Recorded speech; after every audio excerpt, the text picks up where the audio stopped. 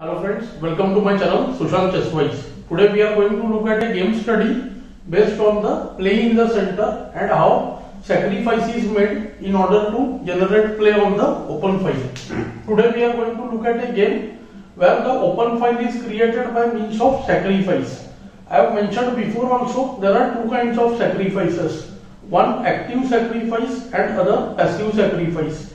In active sacrifice the piece is given up directly. The piece goes and captures something or is given up for free and we use the same piece to attack the opponent instantly. But in passive sacrifice, the piece which is attacked, instead of doing anything with that, we play some other piece and the piece is given up there and then itself. Let's go to the game and see. E4, E6, D4, D5. Once again we have the French defense and here black played the move NF6. This is called the classical variation of French defense. Now E5 is one of the main moves. In this game white played the move ED5. Generally the best continuation is E into D5. Many a times white uses this move order to reach the exchange variation where black has committed the knight on f6 so that he can go bishop g5, play the bishop to d3 and knight to e2 and create pressure on the d5 pawn. White also intends to go qd2 long castle and attack on the black king which usually castles short. So after the move ed5, black played the move knight d5. Nothing wrong with knight d5. After knight d5, ed5 can be played. And we can say that the play would be roughly level after ed5. But white will never take nd5 so early unless he gets something useful. White just develops nf3. Main disadvantage of knight into d5 is the c8 bishop will remain shut. And here black would have generated play by the move bb4. bb4, bd2, then going knight c6 and putting pressure on d4. Later on he can do castle and try to break the position by e5. Black played the move c5.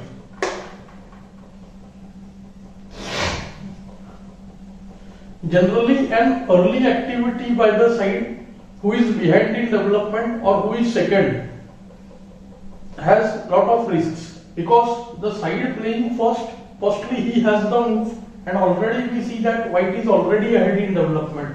So such an early break in the center before completing development can be a risky idea.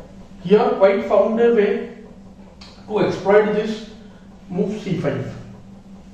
White to play, white went for the move knight d5. Very interesting. Now he is forcing black to choose between two evils. If queen comes to d5, then we see that the queen will be already out. White has an idea based on the move queen d5 and to ed5 is aiming at an exchange variation kind of center where the d pawn will become isolated. So here comes the move bishop b5 check, bd7 and now the move queen e2. Very important move. After b7 d into c5 can be taken and after the move queen e7 again here we can go queen into e7, bishop into e7, bishop d7 check, knight d7 and dc. Well, we can say that black has one extra development which white will instantly cover by the move bishop e3. But after long castle and doubling the rooks on the d5, white will put lot of pressure on the d5 pawn and white will have a long lasting initiative in the position based on the pawn on d5. So this was white's idea. If ed, he could have perhaps worked with the move bishop b5 check. In the game, black opted for the move queen takes d5, which looks like a decent option because c4 would allow queen e4 check followed by cd4. So black thought that he is still fine over here and he is already intending to go cd4 followed by knight c6, bb4 and looking to complete his development. Right now development is roughly level. White had an idea in mind, bishop e3, instantly gaining a tempo. Now the threat is, if black was knight c6, then d into c5, and after bishop c5, queen into d5 followed by winning the bishop. So white has a threat of gaining the pawn on c5 right now, and he blocks the e file from any queen checks also. White can also try the move c4 in many cases. Another thing, white has the move bb5. After bd7, he can consider the move c4 then the bishop will go outside the range of the scope of the c4 pawn. So the bishop will not become bad. So that could be also interesting. Black goes for the move cd4, which I think is almost forced. And now comes the move knight d4. At this point, many would say that what has happened, the position is still roughly level, nothing much is happening. But white is eyeing for two kinds of ideas here. One, if black plays any move like knight c6, then white has the strong move knight b5. See, because of extra development, what has happened? Now black is always struggling to cover up with white's initiative. Now see, threat is knight c7 check.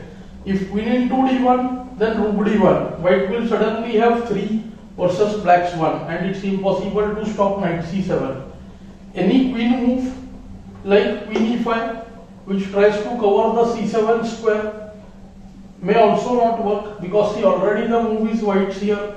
So white can consider here moves like qd2, which will allow long castle. Queen d2 helps to protect the bishop on e3, and white can consider the move f4 immediately. In the game, black played the move a6.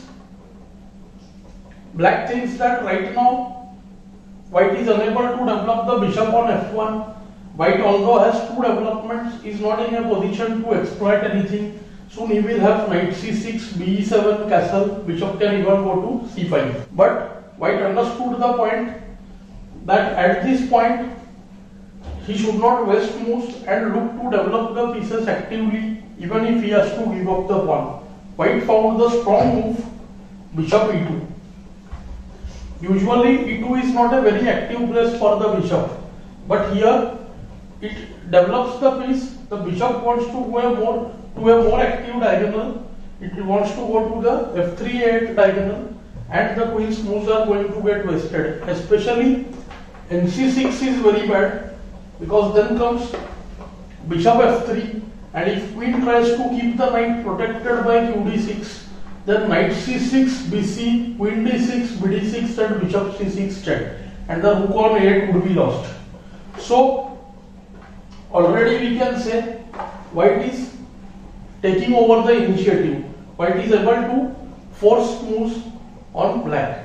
So black played qg2. Maybe after the moves a6 and qg2, the position has already gone in white's favor, and we can say that black is going to lose grip over the game now. White played bishop f3, queen goes to g6, and white to play. What should white do here? I hope you must have got the move and also the plan for white. White's plan is very simple. Gets the rooks connected and use the move rook g1 at the right moment. For that, he needs to just move the queen and go long castle. Queen has choice between e2 and d2 squares. White is eyeing the open d file here. So queen d2 long castle looks like a most obvious way, when rook can either have place on e1 or rook can go to g1. We can say that already this white position is close to winning now. White played qd2. Black finds himself in a very difficult situation. Most of the developing moves are not possible. See, bishop on c8 cannot move due to bb7. Knight c6 loses to knight c6, bc, bishop c6. Only option b7 will allow strong initiative after the move long castle, and if black tries to castle short, then after the move rook g1, if queen g5, queen f6, then bg5, winning the bishop on e7. and we can see that the queen has no good place to move. Queen can't go to h6, can't go to h5, can't go to f5, can't go to e4. So this position becomes winning for white. Move played by black actually adds fuel to the fire, we can say. Black went for the move e5.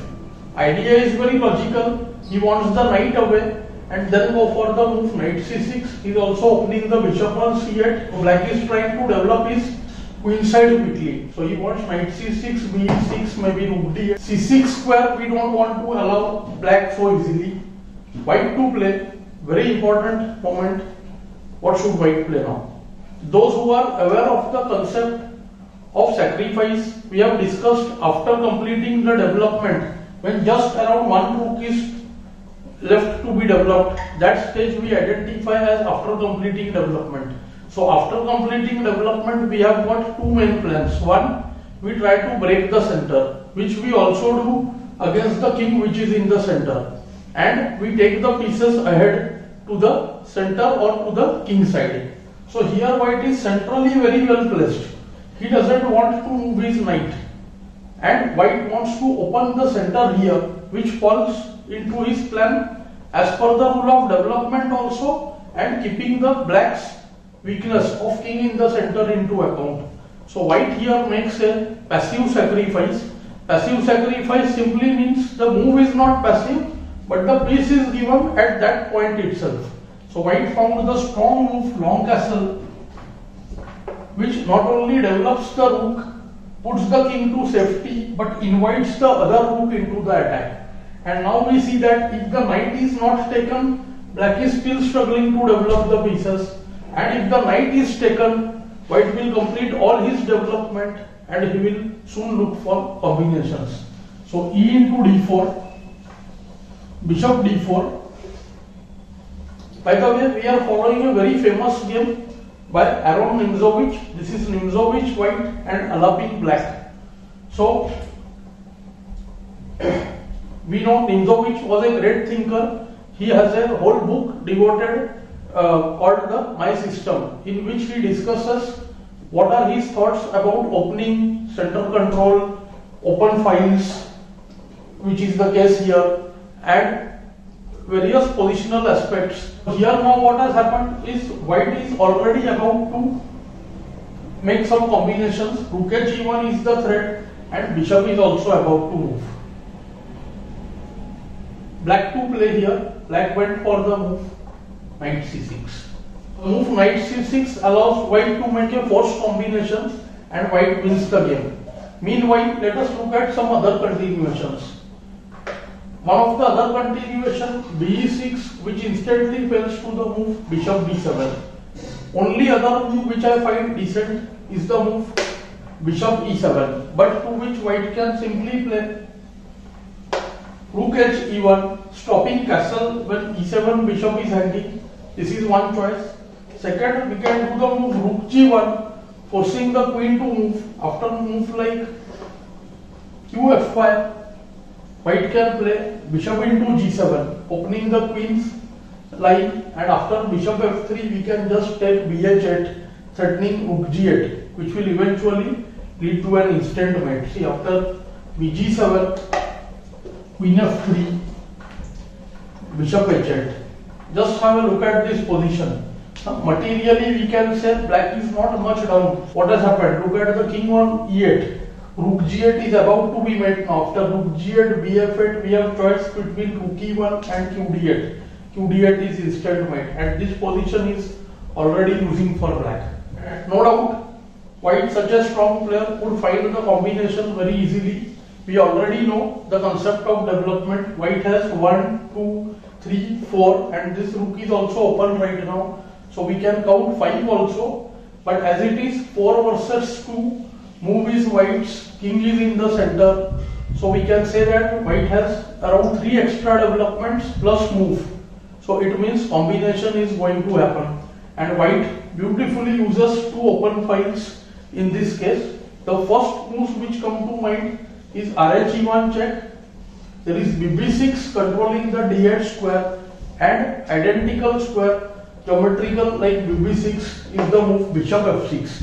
instantly covering the d8 square. The threat is q8, n8, rook d8 mate, and white keeps the move rook h1 in his hand, because after b7 we want to use q8 to mate, but first bishop into c6. So we see that after bf6, in all variations, white is able to win the game. Let's look at the lines one by one. In the game, black played queen f6. Let's look at the move bishop e7. After the move bishop e7, the finish is elegant. Bishop takes c6 check, b takes c6, and q d8 check. It's forced to take b d8 when rook d8 mate. These kind of simple but elegant combinations are possible whenever both the files are there in the center are in our control and we are attacking the opponent's king, which is caught in the center. After the move bishop e6, here also comes bishop c6 check, bc, and again queen d8 mate, rook d8 and rook d8 mates. So the only way is to capture the bishop. Queen takes f6. So this bishop f6 was a strong, we can say, line opening, and at the same time it was decoy. So now comes rook h1 check, and in all variations we see that black gets mated. After the move bishop e6, queen d7 mates. After the move knight e7, again queen d8 mates. After the move knight e5, it looks like we cannot mate on d8 because of the queen, but rook e5 check, queen e5, queen d8 mates. So the choice is only bishop e7, after which in the game white played bishop c6 check. Of course, bishop can't be taken because of q d8 mate. Black had seen the move king f8, but white had calculated further. Now comes the simple move queen d8 check. Forces the bishop to take the queen, and after bd8, re8 checkmate. So we can basically say after the move ed4, black never got any chance to recover in that position. But we can already say that by that time black had lost many moves and he was struggling in the game. So this was about 3 factors: lead in development, how to control open file, and the passive sacrifice which helped here. I hope you are enjoying these lessons. Do like, share and subscribe the channel. Thanks for your time.